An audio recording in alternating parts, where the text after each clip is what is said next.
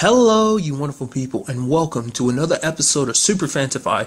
This being a show where I talk about TV shows of the supernatural, fantasy, and/or science fictional genre. For today's episode, I'm going to talk about the latest episode of Frequency. So I kind of brought up this comparison before about comparing this to another show called Awake. You know, it was a very short-lived show. But I kind of got reminded of it again in this episode because of the way they designed it, where it's like when she's remembering both, I'm going to start referring to as the original timeline where her dad died. That's going to be timeline 1 from now on. And timeline 2 is the current timeline where her dad had lived. So, timeline 1 is like filmed with a certain filter over it, just like where you have timeline 2 being kind of more bright and vibrant, where you have timeline 1 being kind of more dark and got like a blue kind of filtering over it. So that was kind of interesting to me because that's kind of how Awake kind of did the same thing too with its, you know, the different worlds. Like, oh, his son lived in one world and his wife lived in the other one type of situation. So it's kind of like just to give you a way of kind of separating them, not just, you know, give you a more visual way of separating the two story timelines. Now, this episode was very interesting because that played a big part in it. Because,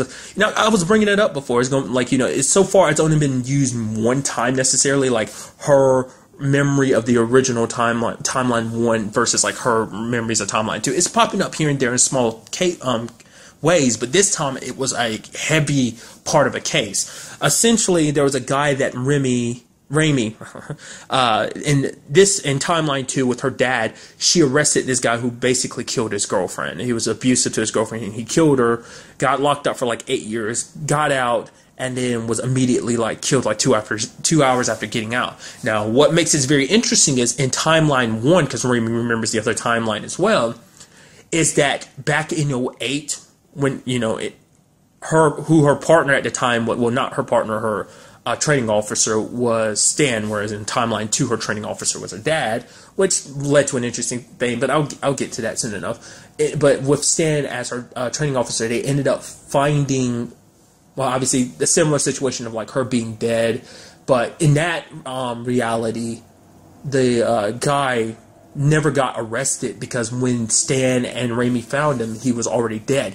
Interestingly enough, he died the same way. 8 years apart in different realities, he died the same way, 2 shots to the back of the head. I mean, because what you end up finding out, though, is the same person that killed him in both realities was the girlfriend's dad. Because essentially the girlfriend's dad was a drug dealer, and the reason why this guy knew his daughter in the first place is because he kind of introduced him, because the guy, her boyfriend, worked for her dad, so that's how they kind of came together. So in this timeline, the reason why it didn't happen is because Frank and Raimi arrested him. In that other timeline, the dad ended up tracking him down and killing him, which he did in this timeline too, but it's like the reason why that there was like that 8-year period was because he was locked up the entire time, because he made it seem like, oh, I wasn't going to go after him because your dad stopped me from doing it. And it's like, no, because it's like, oh, he got 8 years. But it's like, I mean, it was very interesting because Raimi was able to convince the wife to kind of turn on him, because it's like, hey, your daughter is literally dead because your husband's business got her involved with a man that she wouldn't have met otherwise. The only reason why she met him was because of your husband's business. So, but that's just the case in itself, because there's a much bigger story going on here, the overall story, and that's dealing with Stan. Now, back in the original timeline, timeline 1, how Raimi remembers it is the fact that it's joined up with Stan. She kept seeing like different things, like seeing him handing off drugs and stuff like that. At the time, she didn't really think much of it, because, you know, Stan's got that, like, everyone looks at him and is like, yo, Stan's the man. He's the top dog. He's a great cop. So everyone looks up to him and respects him. She was a rookie at the time, so she didn't really want to second guess him or anything. I guess it's also because being in the position that she was. Because in that timeline, it's like her dad was labeled a dirty cop. You even had that bastard Stan being like, yo, your dad was a good cop at one point, but, you know, he just lost his way. I'm like, oh, you piece of filth. And it's so depressing to actually see Raimi in that way, because you look at the other timeline, you know, her dad's busting her chops a little bit. They even got her dad's old badge and gave it, you know, Satch got it kind of brought back so that she could use it as her badge. And like in timeline 2, and it's like, oh man, it's so cool. I get to have dad's badge and he's my TO. It's a little weird and awkward, but at the same time, it's pretty awesome. But in timeline 1, what ended up happening was, like, Satch offered her that badge and she turned it down just because, you know, her dad's a dirty cop. And, you know, and then even Stan was like, oh, yeah, but, you know, people say this and that about your dad. She's like, I understand what both of you are trying to say, but it's like, you know, it's sad to see that side of her because she had such belief back then that her dad was a bad guy, but now she knows the truth, which is what pushes her so hard in this episode. She's like, we gotta prove that Stan's dirty, but Satch isn't kind of backing her on it. And she's just like, why can't you see? I mean, it's frustrating. She's got the knowledge. All the pieces to the puzzle are lined up there, but she can't really tell anyone about it. Like, oh, there's this alternate timeline where Stan did this and that. You know, they'll lock her up. They'll already, you know, Satch already thinks she's a little crazy because of all the way she acts around about certain things. I mean, because she kept lying and being like, oh, I have this hunch about things. It's like, because she remembered the alternate timeline, she has a very different perspective. And like I said, that premise, I know I keep bringing it up, but that's what made Awake a very interesting show to me, was that premise of like balancing both worlds, and it's kind of like, oh, using that as your advantage of solving cases, and it seems like that's going to be a thing in this show as well. I mean, like I said, this is like the first episode. It was like a really, really big thing. So I'm very curious to see if that will continue to be a thing.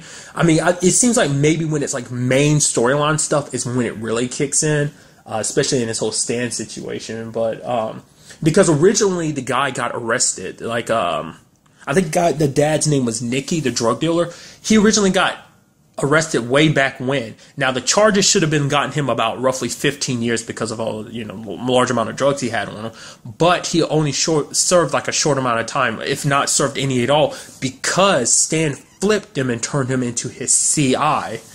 And the files were kind of closed off. And even Stan asked Raimi in present day, he's like, yo, so how'd you figure all that out? It's like the only way you could have known is if you got that file, which was like, okay, he knows that she got that file. But that file got destroyed 20 years ago, so how does she have it? Well, you know, Frank doing the new thing of like, hey, I'm hiding evidence here. You go track it down present day, and it's like, oh, there it is. Here's this file. So it's like I said, you gotta take that you gotta use that to your advantage. That whole situation. What I would really appreciate, I mean, it makes you wonder how would things change. Like, if you take, for example, if you had Frank go back and take that file now, you know, the case is solved, that would probably change everything, because it's like that case will vanish will no longer exist, and so it'll be like, oh, it never existed in this present time, so that means like everything that she did will be unraveled, so she has to keep the case, the case file and everything, the folder, so she'll have to keep it and keep it hidden, because it's like most likely Stan's probably going to come after. I mean, at this point in time, whether he will or not, I don't know, because Nikki hasn't rolled on Stan yet, but it's only a matter of time. But once again, Satch is still protecting him, and she's like, you know, because she's coming at it from the perspective of like, hey, she's like, I already know you're a dirty cop. Obviously, my memories already show that, but it's like, you know, she was a rookie at the time. Like I said, she didn't want to speak up because it's like, yo, Stan's, like I said, the guy. So it's like, who is she to kind of question his methods about things? Plus, I guess that, you know, it's kind of one of the things, context clues. It's like at the time, she thought things were weird, but it's like she really couldn't piece the puzzle together until like she has this other timeline to look at to be like, yo, that was wrong. Especially knowing that he tried to set up her dad and everything, so it just makes it clear in her head, like, Stan's a bad guy.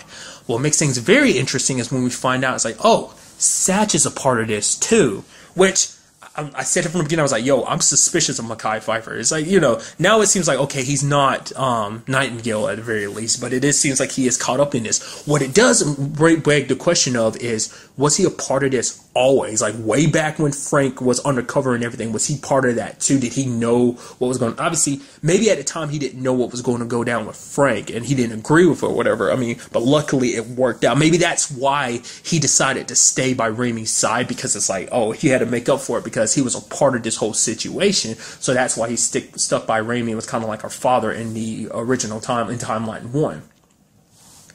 Or could it be because they changed things, because Frank is still alive, Satch ended up getting brought into it then? Maybe that's what this is, because he is covering for Stan, because Stan is like, yo, put your girl in line. He's like, I can't. She's a Sullivan. Once she gets the bone, she's going to keep following it. Which, I brought it up before. In present day timeline, you know, in timeline 2, Frank ended up dying in a car accident. I already said it. We haven't got that much of a look at, but you can tell that wasn't an accident. I already know. So it's like Stan was behind it. Maybe at that point is when Satch got involved. Maybe then it's like, oh man, I found out you're behind my partner's death and stuff like that. I don't know. I could go either way. My brain's kind of leaning a little bit, just a tiny bit more to the fact is that he was with them the entire time. So to me, that pushes it even more as to why he would keep so close to Raimi. Like, because him and Raimi, I feel like, don't have that close of a relationship in Timeline 2. You know, mainly because her dad was there. She didn't need a substitute dad. She had Frank, which it seems like her and Satch still got close and whatever, because that was, like, her dad's partner as well as his best friend. So in that regards, it kind of makes sense too. So I don't know. I'm very curious to like know where that all started. Like, was that from the beginning, or is that like a timeline change? I'm curious. And a final note in the episode is just kind of very sad. It's just the whole Julie and Frank situation. It's like, you know, you try so hard. Like, Frank is legitimately trying hard because he's trying to get back his family. He's like, he's been gone for 2 years, and he legitimately probably thought he could pick up right where he left off, but things have changed. He's changed, his wife's changed, you know, Raimi's changed. So it's not easy to kind of meld together, because it's like, you know, he in his mind is like, oh, we need to find that common ground again. He wanted to give her a space, take things slow, but then he saw that, you know, that guy even went as far as having Satch look up his plates and stuff like that, because it's like, you know, this is a guy that's mooching in on his territory. It's like, yo, like, I'm trying to work things on my family, and it's like, oh, this guy's getting close to my wife. But she had to explain to him, it's like, yo, you got it wrong, because they were just studying everything, because he kind of flew off the handle. It's like, it's understandable why he'd be jealous. It's because, like, he's afraid of losing everything. It's like he's got everything within his grasp, but it just seems like it's constantly slipping through his hands like sand. So it's kind of understandable why he would be jealous. And, you know, Julie's like, it's not just that. Just the fact is that he's different, you know, that there's a darkness about him, that she doesn't want it to affect Raimi. And she's just like, I hope you get help. So it's sad that she's basically saying, let's split up. Which she has, you know, it happened like right at the end of the episode. So I'm very curious to find out like what Raimi has to say about it. Will he even tell her? I mean, because like it's going to be interesting, like, because we don't really get to see, like, it's not going to be something, like, because Raimi doesn't really recognize the differences between the timelines until she really thinks about it. Because it's like, not everything hits her all at once. She has to sit there and think about it. And then, like, once she thinks about the memory, it kind of comes to her as like, oh, that's what happened. So, you know, all the changes, whatever's going to happen with Frank, all that's already happened in her current timeline. So it's not like it's always constantly changing. What's changing, I think, is, I don't know, what I'm trying to understand is it changing before her eyes? Which, never mind, now I'm thinking about it. Because I was thinking, like, everything's already set in stone, and it's just like, it's changing along the way with Frank before Raimi is set in stone. But it's like, no, it's not. It's always changing, too. So maybe her memories are going to change with it, too. Or were they already like that? I don't know. Because what I'm curious about is the Frank from her memories, the one like that was the dad that was there being a hard ass for her. It's like, she's like, oh, should I be a cop or not? And he's like, that's not up to me. That's up to you to do. I mean, you have to do it. You have to see this through. Could that be because it's Frank knowing what he's known with Raimi? Like, that the fact is that Frank back in 96 was talking to Raimi from 2016. So is he following that path to a certain degree? Like, you know, how does that work? Were they still in contact that entire time? Or was it just like something happened, so Frank ended up losing contact with her? Maybe like if they don't solve Julie's murder, it ruins everything, and so the timeline becomes permanent. And so they end up losing contact with each other. So 2016 Raimi can't talk to 96 Frank, so he has to just go on living the rest of his life with the knowledge he's accumulated from 2016 Raimi, and had to live the rest of his life like that. That'd be kind of interesting to see if that was how that worked out, because like because it just seems like Frank is more so just living his life, not like, oh, taking any advice from a future Raimi or anything, you know what I mean? So it seems like maybe at some point during the timeline, if they don't stop the whole Nightingale thing, it sets the timeline in place, and maybe at some point they ended up losing contact. That's why that is. Because as we know, there were points, obviously, where he was investigating the murder, and it's like, oh, maybe those were moments where it's kind of like, well, not necessarily murder, but her disappearance. So maybe that was still kind of like, hey, him in contact with Raimi, who was also helping him at the time. I don't know. It's very confusing. It'd be interesting to see way that kind of all plays out. It's just, like I said, it's just sad. Like, Frank is doing everything he can to get his family back, to make sure Julie's safe,